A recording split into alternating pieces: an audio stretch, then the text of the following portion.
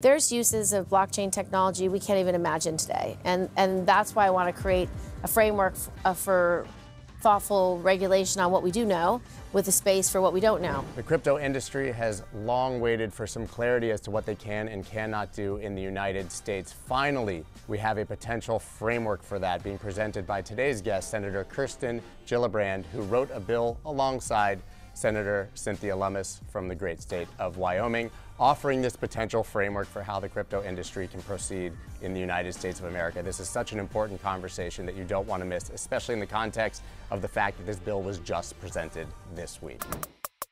That's dope.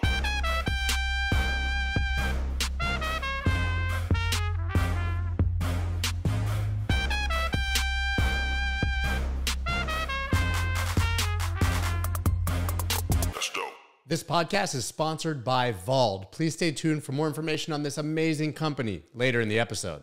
The crypto industry has long been looking for regulatory legislative clarity in the United States. I think a lot of companies have actually been hesitant to operate in the space because they haven't had that clarity before. But now we actually have a potential framework for that. Can you talk about how the bill came together? So what Cynthia Lummis and I tried to do is create a regulatory framework based on existing definitions and how the market functions in other contexts, but apply it to the digital asset world. And so we looked at the definition of a security and made sure that we updated it to reflect all the recent court decisions as well as how digital assets are used, and created a very direct and simple definition that if you're offering your digital asset to raise money for your company, it's very similar to being a stock that's being used to raise money for a business. That would be a security. Under our definitions, some cryptocurrencies will be commodities. Something like Bitcoin and Ethereum would be under a commodity because they are largely decentralized now, or entirely decentralized now, and have maturity and look much more like a commodity than a security. So we try to make that clarity there. We also look at stablecoins. We decide that you really have to be backed 100% by a fiat currency, that the recent collapse of one based on an algorithm isn't appropriate for a stablecoin, but that could be regulated under other means, either a security or a commodity. And we look at issues of just general disclosures, how we can create more safety and soundness, more transparency and accountability, how we can add consumer protections, and make sure that there's a very customer-facing lens so that people know what they're buying and what it is.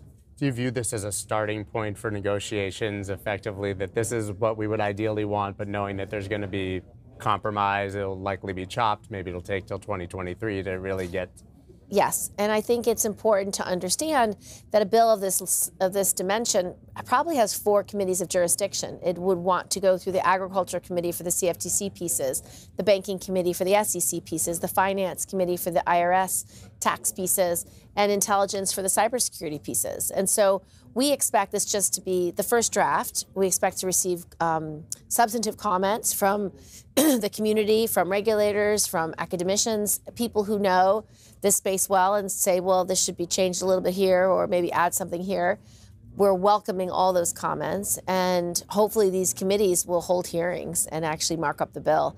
If they don't mark up this bill, they'll mark up something like it. And so our goal is just to get the ball moving with some good ideas about how this space could be regulated. What have been the early reactions from your colleagues about the bill in general? I think if you had proposed something like this a year ago, it would have been utterly dismissed.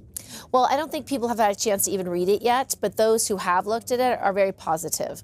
In fact, Chairman Benham read it and said it was excellent and that it was a good start, especially for the commodities piece that he'd be responsible for. Chair Gensler hasn't read it yet, but I spoke to him a couple days ago and he said he would read it and give us line edits and really give us feedback. We worked with his staff on the definition of securities to make sure it was complete. So we've done a lot of homework in terms of trying to work with the staff of each of the principals who are going to be responsible for this space. Senator Wyden's staff, for example, really worked with us on all the IRS language because it's something that he has strong opinions on. Our CFTC regulatory framework, we've worked with the Ag Committee staff on what it should look like, and they're going to issue their own version shortly. So we're trying very hard to make sure we just keep people abreast of what we're thinking and why, so that we can bring on support over time. I spoke at length with Chris Giancarlo, who was the chairman of the CFTC until 2019, and he is a huge fan of what you've done. Great. So that's progress, because we're just trying to get the stakeholders and people who are knowledgeable about this space to spend time with it. Just look at it, read it, tell us if we got it right or wrong, because this is just draft one. It can continue to grow and get better and be honed. We just want the process to start now, because this industry deserves it. It deserves that clarity. It deserves rules of the road. And we want to make sure that we're doing our part to make that possible. I think we're at the first time in history that the crypto industry is actually welcoming this as well. There was always this sort of pushback, an anti-government sentiment perhaps in the early days. And now, like I said, I think they just want the clarity so that they can figure out what the rails are to operate Yes, within. and I can't tell you how many businesses I've spoken to who said, we are waiting for feedback from the SEC. We are waiting to get our brokers dealers license. We are waiting to get our BIT license. Like, they're waiting. People want some kind of oversight and accountability, because they want to be able to offer a good product to their customers.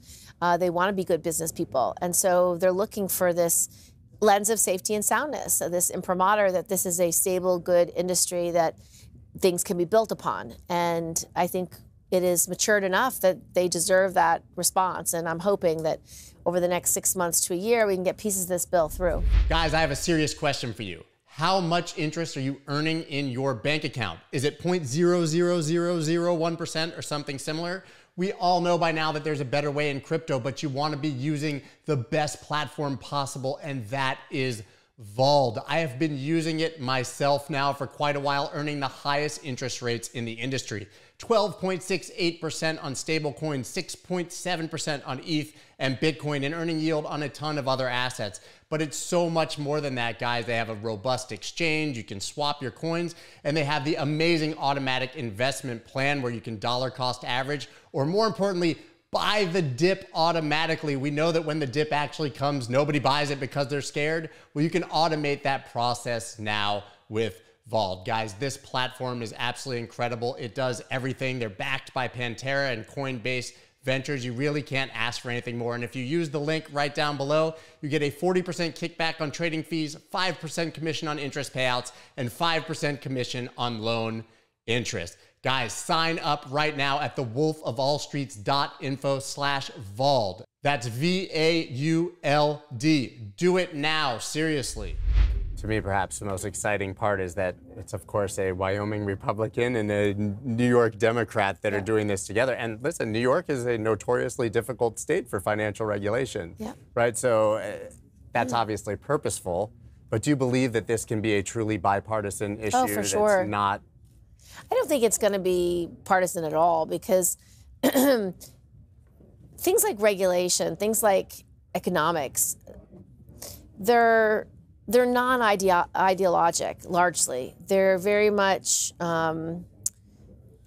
something you can find common ground on. And Cynthia and I work very well together. We're both very eager to make this space safe and transparent, and we come at all of this from very good places. And so I'm optimistic that with our leadership, others can follow and others can build and begin to add on to what we've done. Well, this community loves her because she was an early Bitcoiner. Yes, exactly. Obviously. When did you first hear about it? Oh, I heard about it from my now 18-year-old about 10 years ago. Always the kids. I love And it. Theo's like, Mom, I want to buy Bitcoin. And I said, well, I don't know. So he was very interested in it. And so that's how I first learned about it. And then I followed the industry for the last decade and really got much more engaged in it over the last year because I had a number of constituents come in and want to talk about it from all different angles, from the mining angle, from the environmental impact, to industries who want to participate and want regulation because they want to have institutional clients and they want to make this part of their business plan.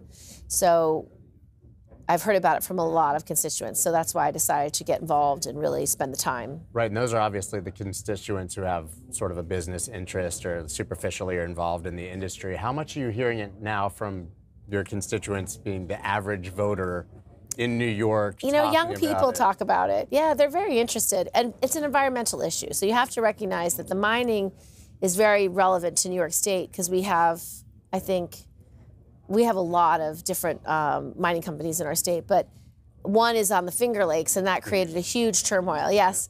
And so I had to get an understanding of what was happening there specifically. And that's one of the reasons why the New York legislature decided they were going to have a moratorium on any Bitcoin mining that used fossil fuels. Because some of these investors wanted to take very dirty plants that are offline and bring them online, which would be a terrible move because it harms our state, harms our tourism, harms our agriculture, other industries that rely on clean air and clean water.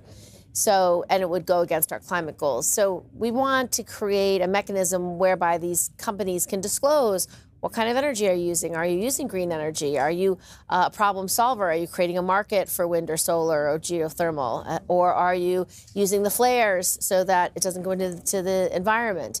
Those are all good news stories. There's many bad news stories too, but either way, disclosure helps because then people can decide, do I want to invest in this industry? Do I want to be part of this? Do I want to own, Bitcoin mined in this way? Those are choices that consumers can make. So in our bill, we have a study being done by the FERC with CFTC and SEC on what kind of disclosure and Treasury would actually work. So they're going to do that very thoughtful work and give guidance to CFTC and SEC, and we'll be able to implement better environmental disclosures. I think that's what I love about the entire ethos of the bill, or even the ideas that people are finally actually trying to dig into the facts rather than acting on, I think, assumptions. And we've had these cyclical assumptions in the Bitcoin industry, sort of the narratives that come back. So it would be great to actually finally get the data. Yeah, and just know, mining. and just know if you are going to have a disclosure regimen, what works best, like what is the most useful information, because CFTC doesn't have experience in that, so FERC does, so they'll give them guidance. One of the most exciting parts as well of the bill to me was the $200 cap. De minimis, yeah. Necessary. Nobody wants to buy coffee with Bitcoin if they have a taxable sale of Bitcoin to do so. And you just have to also think about all the 18-year-olds who use it in their computer games. I mean, if playing a computer game and buying some new sword is going to give you a taxable consequence, that is going to be ridiculous. So you have to have some level of sanity. Is that sort of making a statement that perhaps this is money of some sort, right? It's not just necessarily a commodity or security, or is it just saying that there's a certain it's different than money, so it's not quite. But a stable coin is similar to money, so that is, and so it just depends. And for in the ways it's not money is that the value goes up and down so quickly and so dramatically. That doesn't usually happen to money unless you have a failed economy, which is one of the uses of cryptocurrencies, that if you are living in a failed economy, you have a place to go to store wealth or to buy and sell things that you need to buy and sell. So stable coins included. Yes. It's funny, Bitcoiners, we always talk about it being a store of value or a hedge against inflation, and you're in Venezuela and you buy Bitcoin with your bolivars the second you get them. But what people really want around the world is dollars. Yeah, they want dollars. Which they don't have access to. Which is why stablecoin is an important market. And the interesting thing about the conversation we just had on the big stage was that stablecoins might be the area we could have some early consensus and maybe even pass a piece of legislation by the end of the year. Because Senator Toomey, Senator Lummis, and I are all pretty much in agreement about where that's going to go. So I think we could get a consensus bill ready pretty quickly.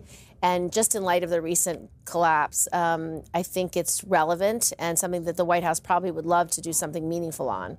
So that's going to be at least a short-term aspiration, whereas the long-term aspiration will be to socialize this bill across party lines, across these 4 committees, to get consensus built as soon as possible. I would love to see that. I think it's unfortunate that we were even called an algorithmic stablecoin when it was clearly a speculative experiment that collapsed, but it's nice to hear that legislators understand there is a difference. We do, and there is a difference, and there seems to be consensus around that, so that's good.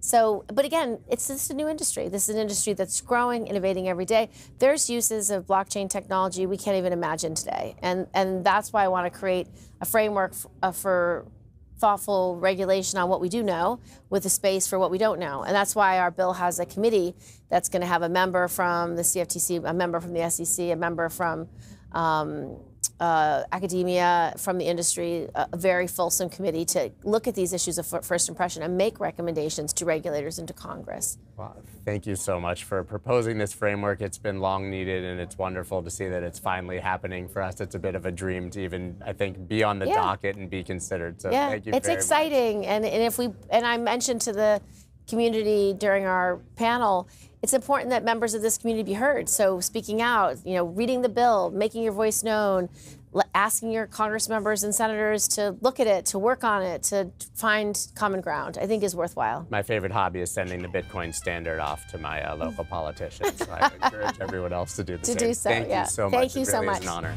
Thank you.